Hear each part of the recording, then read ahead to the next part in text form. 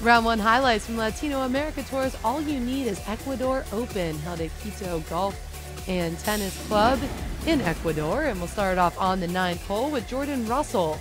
His second shot on the par 4 began on the back 9, and he's coming off back-to-back bogeys. So he's staring down about 8 feet here to get at least one of those back on his final hole of the day.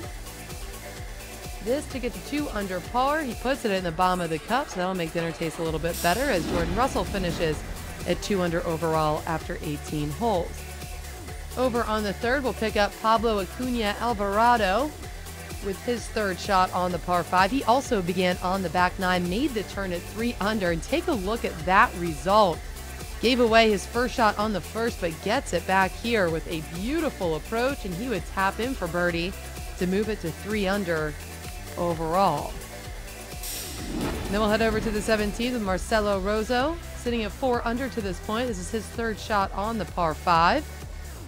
So Rozo, 4 under coming into his final 2 holes, and a beautiful result there with wedge in hand. Now he gets it to 5 under, but would drop a shot on the last for a 4 under 67. He's just 1 off the lead. Armando Favela finds himself in the greenside bunker on the 17th, but not a problem at all. Leaves himself a kick-in birdie.